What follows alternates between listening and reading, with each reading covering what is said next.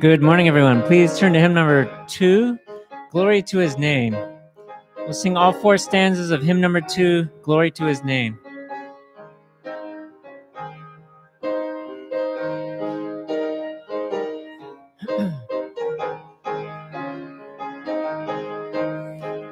Ready?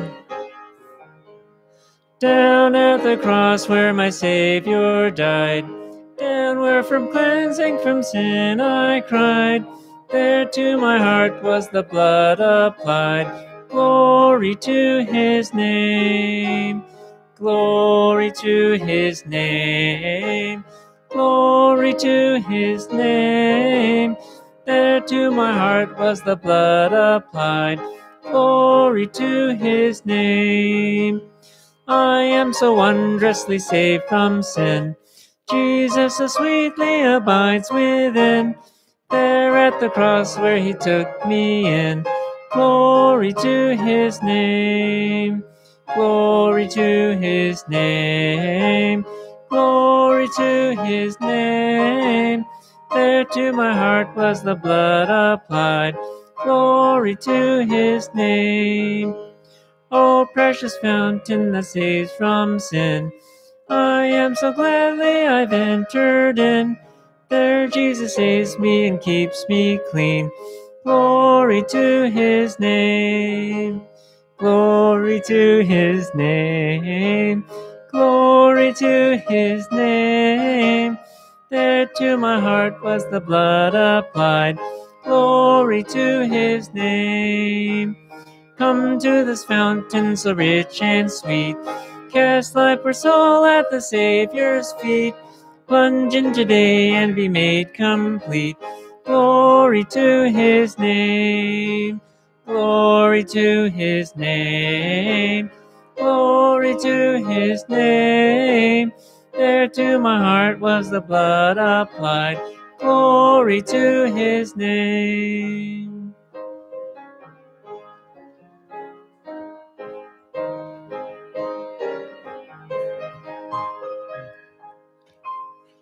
All right, good morning on this Lord's Day. We'll start off with a word of prayer. Heavenly Father, we thank you that you can gather in the house of God. Pray that the flyer passing be going well last week and this week. We hope people will be signing up for our Chinese school and get back to the business of getting people saved. So help us have a good Lord's Day today and be with us as we look into your word. We thank you in Jesus' name. Amen. All right, we're turning over to Nathan now. We'll talk more about announcements about flyer passing a little bit later.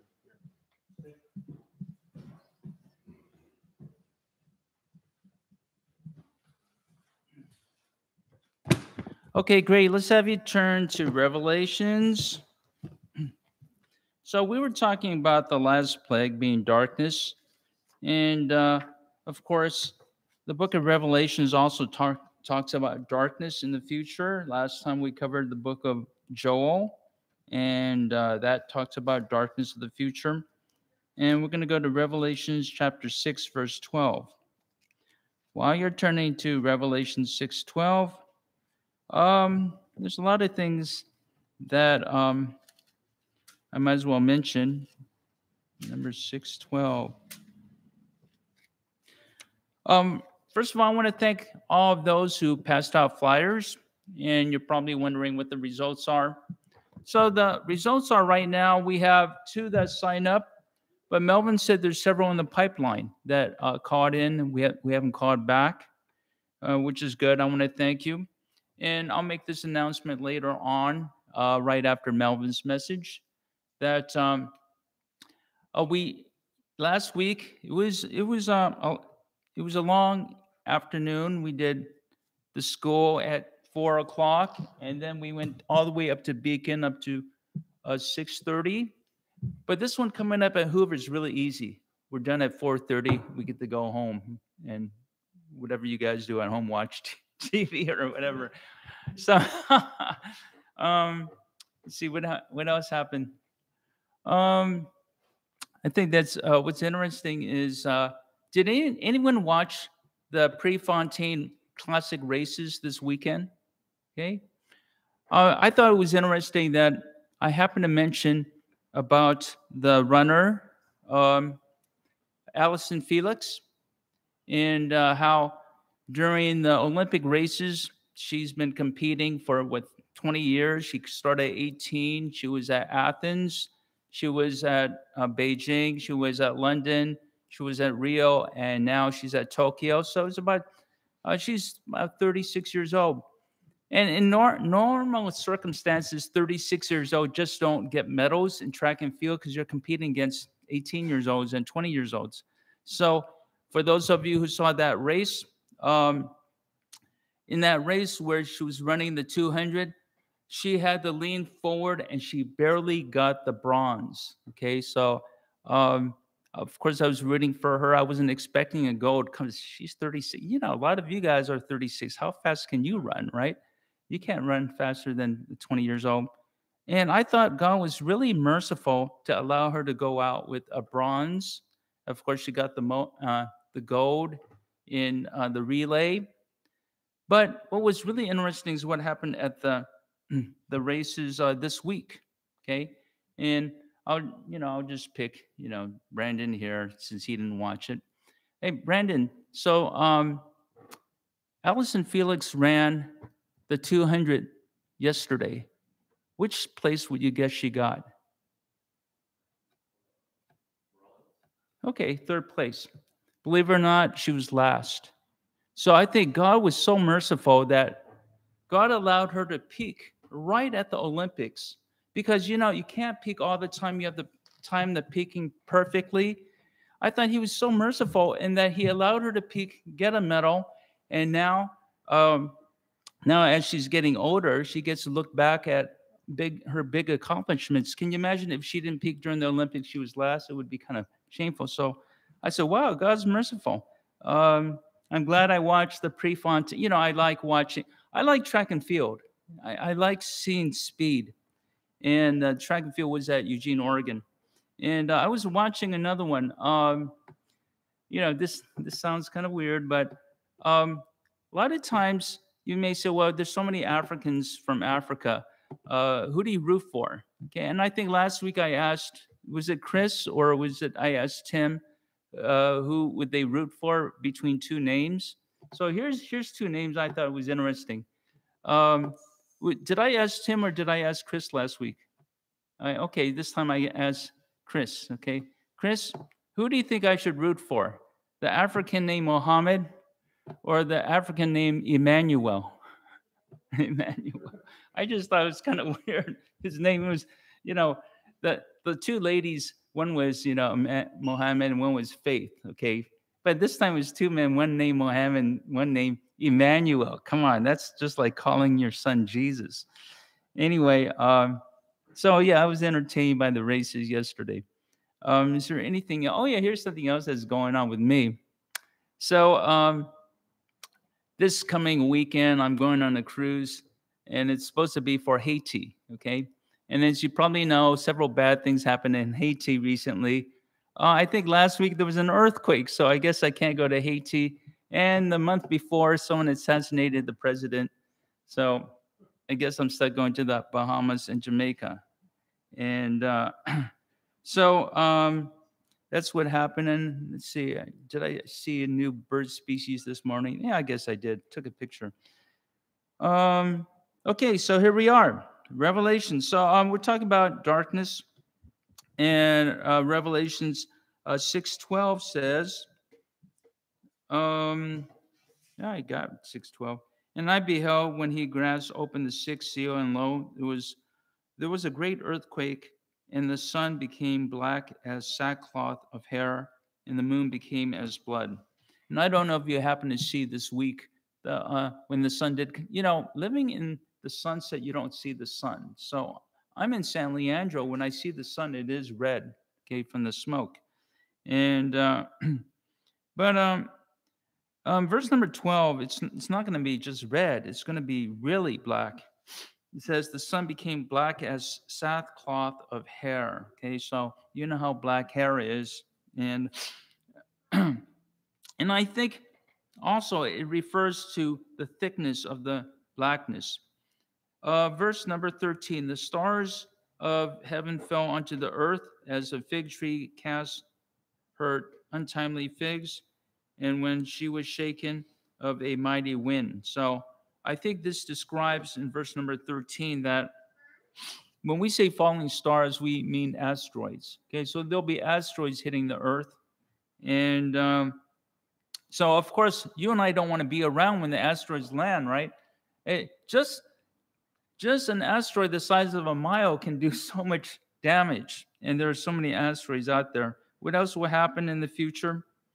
And the heaven departed as a scroll when it is rolled together, and every mountain and island were moved out of their places. So basically, when you take a scroll and you open it and you close it, okay, which is what's describing, everything on the paper moves. Okay, there's nothing flat that's unmoved, and it says every mountain and every island will be tossed around. So verse number 15, the kings in the earth and the great men, rich men, chief captains, mighty men, bondmen, free men, hid themselves in the den and in the rocks of the mountains, and said to the mountains and rocks, fall upon us, hide us from the face of him that sitteth upon the throne, from the wrath of the Lamb. For the great day of his wrath is come, and who shall be able to stand? So the reason God gives us the plagues in the Old Testament is because if John writes about this, everyone will say, well, those are empty threats. We have never seen the power of God.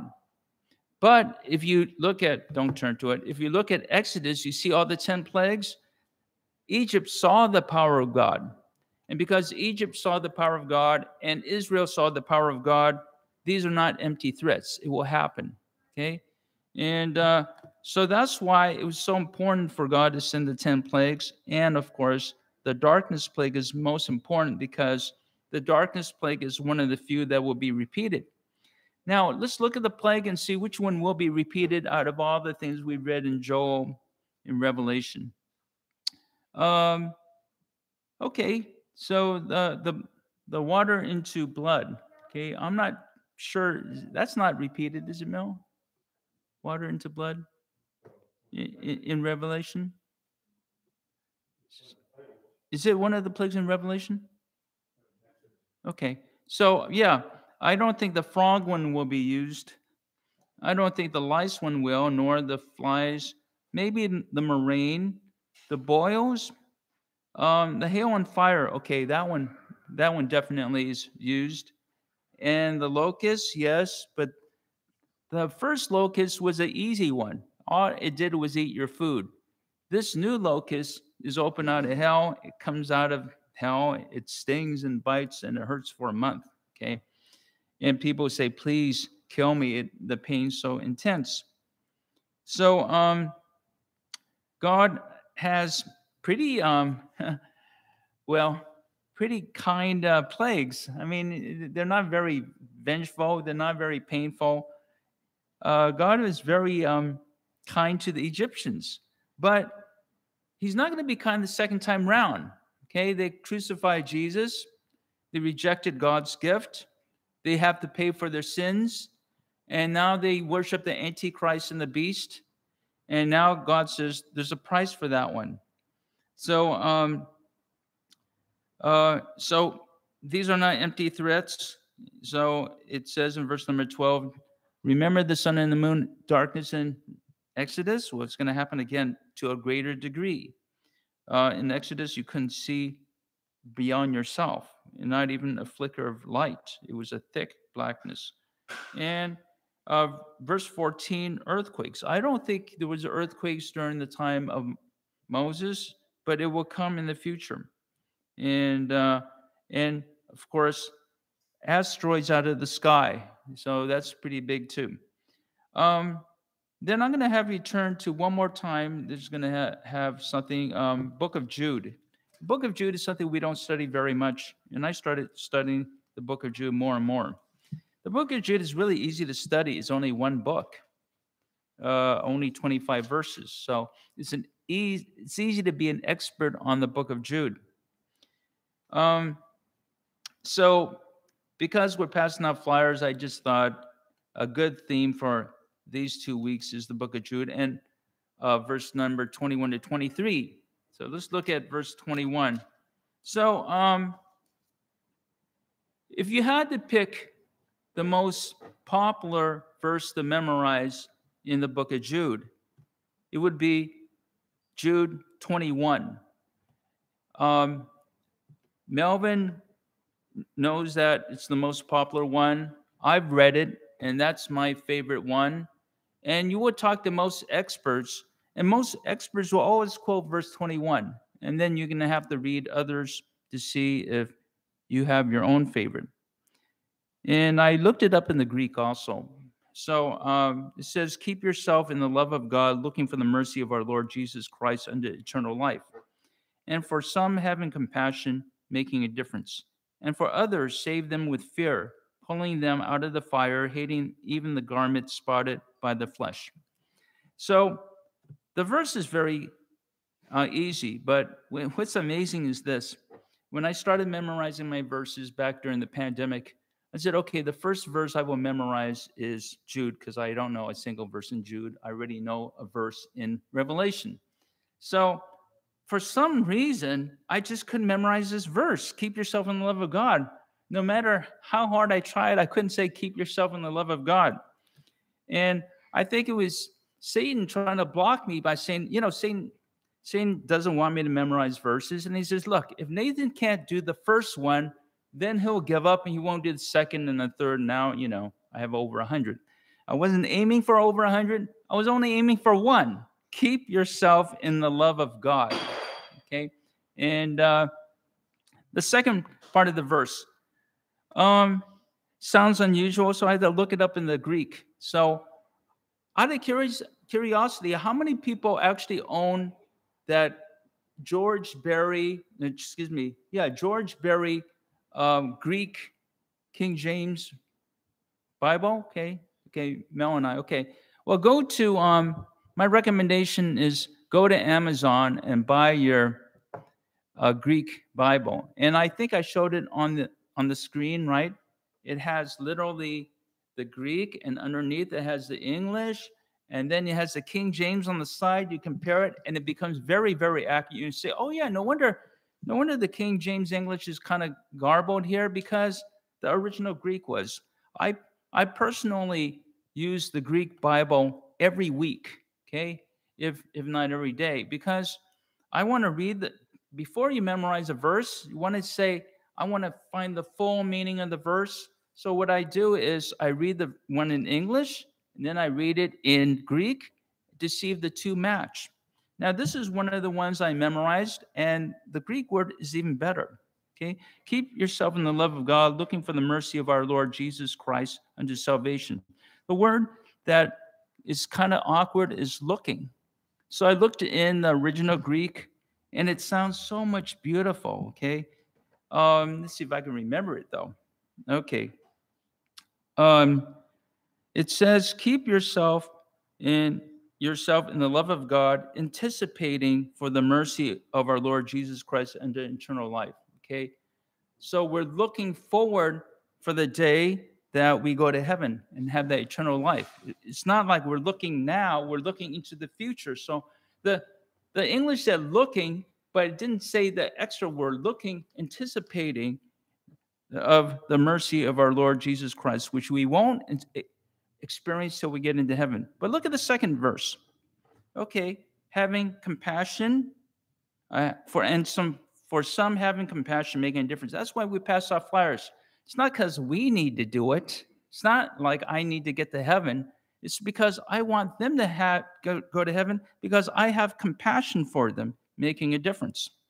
And it says, of others saved with fear, pulling them out of the fire. Now, how did Nathan Pan get saved? Nathan Pan did not get saved because someone explained about the love of God, and I wanted to experience the love of God. Nathan Pan got saved because, verse number 23, I was saved with fear. I actually fear what hell is like. And once, it took me over a year to really say, you know what, if hell is that bad, why don't I want to get saved? So it says in verse 23, with others saved with fear, pulling them out of the fire.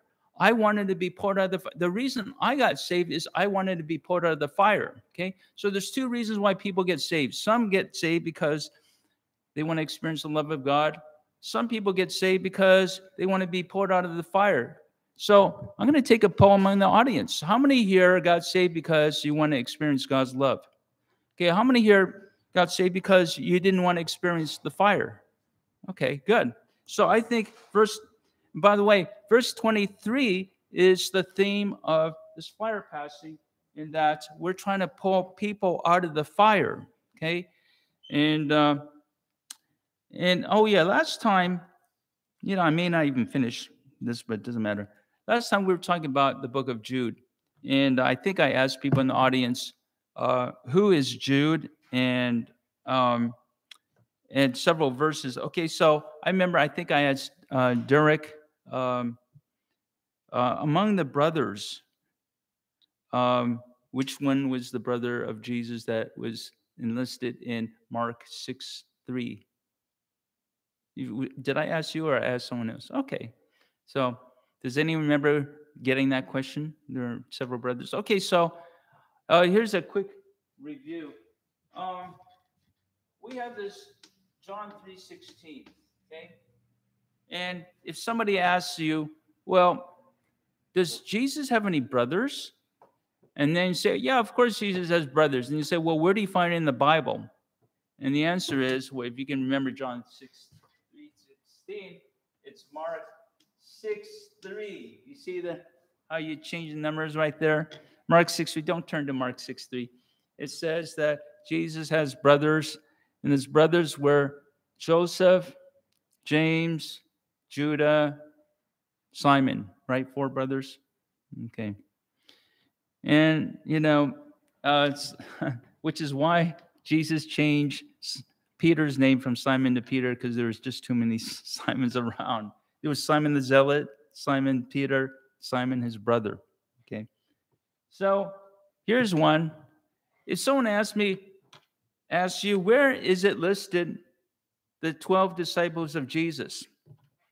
Are we ready with the 3:16? Go to Mark 3:16. Okay, so there you are, permutations of 3:16. And don't turn to Mark 3:16, but Mark 3:16 says that. And we might have you turn to it. Oh, maybe Mark 6:16. After a while, I get my permutations wrong. Okay, maybe it's Mark 6:16. 3:16, 16. Oh, we'll turn to it later. Okay, so we know that Jesus had one brother named James, and he wrote the book of James.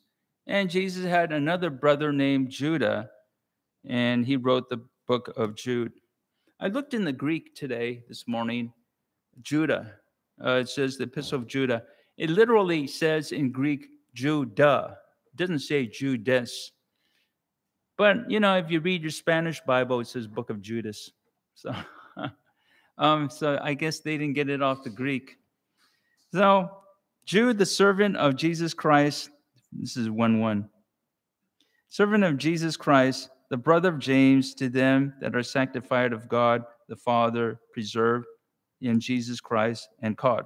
So here's a quiz question I have for you in the audience. So,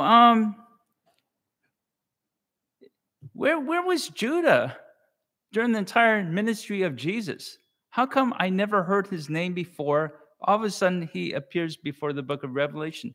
Did Judah actually appear in the 4 Gospels? Okay. And some say he was one of the 12 disciples. Okay. So here's the quiz question for you. Can anyone here name the 12 disciples?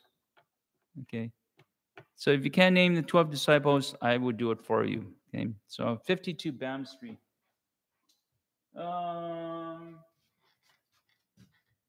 So 52, and this is a shortcut. It's not a good one, but it works. Okay, so because I only have 3 more minutes, T for Thomas, S for Simon, M for Matthew, A for Andrew, B for Bartholomew, and there are 5. There's a 5 and 2. There are 5 J's and there are two P's. The two P's are Philip and Peter, the 5 J's. So I'll actually ask people if they know who the 5 J's are. Yeah, I'll ask Elton. You know, he was at Hoover that evening. Elton, do you know what the 5 J's stand for?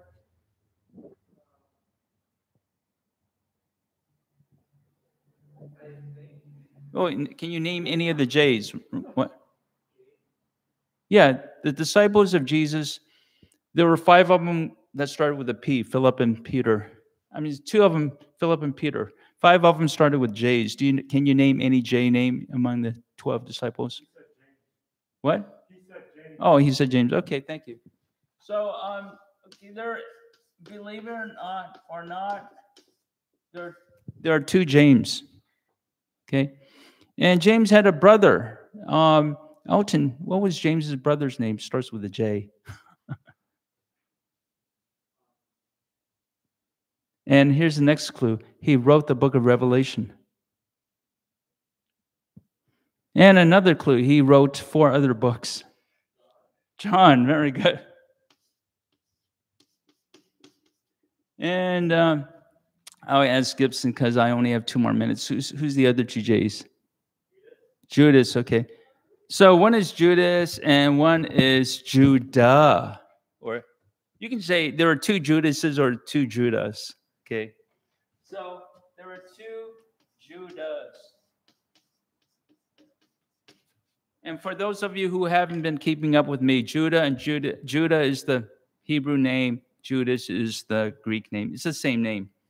So is it possible that one of Jesus' brother was a disciple, right? Because, you know, you hear nothing about him. All of a sudden he appears right here.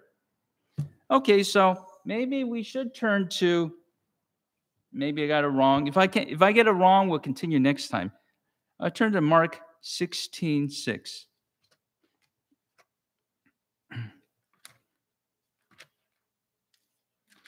Okay, Mark 16:6. And it's not Mark 16:6, it's Mark 3:16. Is it 3:16? Okay, thank you. Okay, so I knew the code 3:16 had more meaning. Just that this morning it was kind of dark and somehow it became 6:16. So is there a pen here for me to fix it?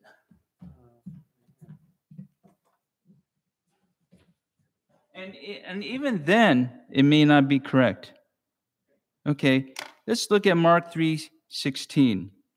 Everyone knows 3:16, so that's an aid. 3:16 says,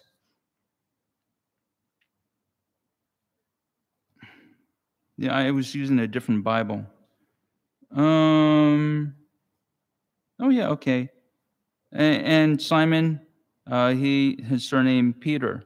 James, the son of Zebedee. Okay, that's John, the brother of James. Next one.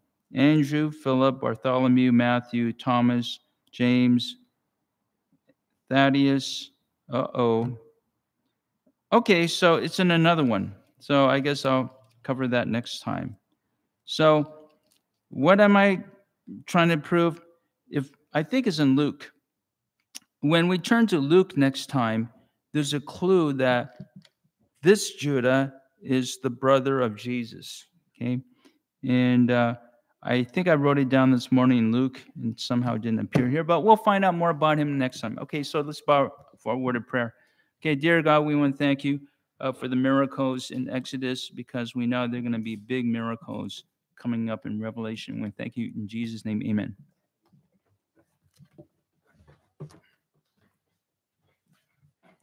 Okay, so we'll break until 11. Reminder, we have flyer passing again this coming Friday at Hoover. We'll talk more about it second half. Okay, break.